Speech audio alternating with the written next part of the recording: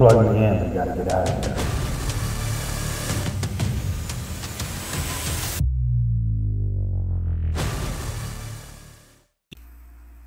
Good morning, everybody. Welcome to CCTV. Good morning, everybody. Welcome to CCTV. Chris speaking. What you're looking at is at a morphing ship shooting out a beam of plasma, light, I don't know. But watch the colors inside and see what they're hiding. This thing morphs. I had other pictures, but I lost them. But I did a little filter on this, put it through fluidity, gave it a smooth transition, and just watch. And the music will be a little bit softer, okay? But I had to like startle you a little bit, you know. This is some weird stuff I'm showing. So, you know, this is the age of deceit. This is when, you know, I'm telling you they're setting this stuff up so they come out on the scene with it and fire from heaven like the Bible says. And so my take on this is just that they're setting the narrative up. They're doing something to the earth, obviously. They're beaming something, or beaming somebody up. I don't know. Anyways, this is very real. I didn't make it up. It's real. Someone asked someone on Facebook about my angels on that cloud with the horse on the left. It's like a Pegasus. But check this out right here. You see that thing that forms right there, that horizontal line? I have no clue where that came from. But after I did my little bit of filtering, it popped up. There it was. So looks like some, you know, CGI overlay right there, but on top it looks like it's in the sky. I think if it's a CGI overlay, they messed up. But anyways, then it disappears. Alright. So this thing's sitting up there just, you know, being a UFO and taking care of its activity with that blue beam. Keep watching. It's going to get way more weirder than this. Thanks for coming to CCTV, where life is strange all the time.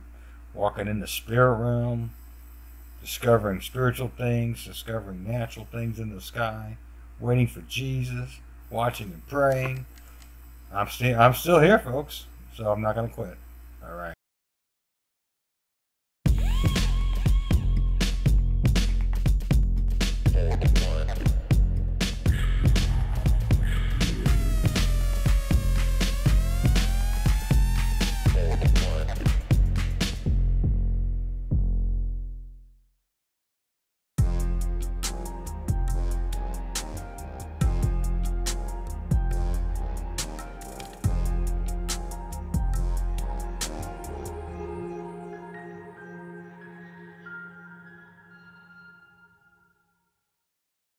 Ship thing with the plasma strike on Earth, or the beaming someone up, or hijacking a soul. It looks like, you know, the circle and the two lines right smack in the middle of this thing looks like Starship Enterprise. Just saying, kind of has that look. But I actually think the whole thing is, like the lady said, it's a morphing cloud star, lots of energy in it. So I did a little bit of filtering, and I bring it all the way down to a lower light. More to come. Headline edition, July 8, 1947. The Army Air Forces has announced that a flying disc has been found and is now in the possession of the Army. Army officers say the missile, found sometime last week, has been inspected at Roswell, New Mexico, and sent to Wright Field, Ohio, for further inspection.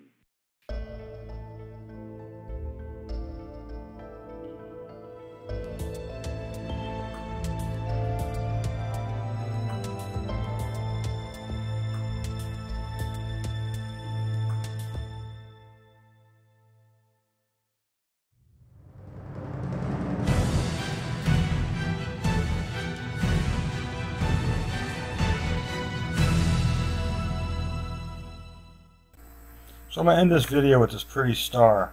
I have a cloud I want to show you guys and bring it in real close. Unbelievable amount of ships that are parked on top of the cloud. I know, it sounds like, Chris, you need to take your medication, right? Nope. More Jesus, the better. Believe me, guys, I have another video coming up where I went over years of ministering and where I caught pictures of angels and phenomena. Not paranormal, but godly, spiritual, angelic phenomena. And I forgot about a lot of it, but I'm going to show you guys in a little video in a little bit. So keep watching this. This thing is definitely a craft, and it definitely can morph and change colors. you know, just gets weirder. But the great time of deceit is now. And men's souls are being traded right now on the stock market. If you got a social security number, you're tradable. Anyway, that's all I got to say about that. Enjoy the rest of the movie. And we'll put one last song on. I'm going to rock it out, all right? So don't be offended. I'm going to rock it out. Discs had been found and inspected sometime last week. Our correspondents in Los Angeles and Chicago have been in contact with Army officials endeavoring to obtain all possible late information. Joe Wilson reports to us now from Chicago. The Army may be getting to the bottom of all this talk about the so-called flying saucers. As a matter of fact, the 509th Atomic Bomb Group headquarters at Roswell, New Mexico, reports that it has received one of the discs which landed on a ranch outside Roswell. The disc landed at a ranch at Corona, New Mexico, and the rancher turned it over to the Air Force. Rancher W.W. Brizell was the man who discovered the saucer. Colonel William Blanchard of the Roswell Air Base refuses to give details of what the flying disc looks like.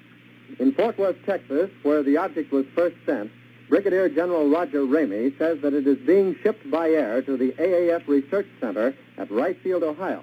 A few moments ago, I talked to officials at Wright Field, and they declared that they expect to...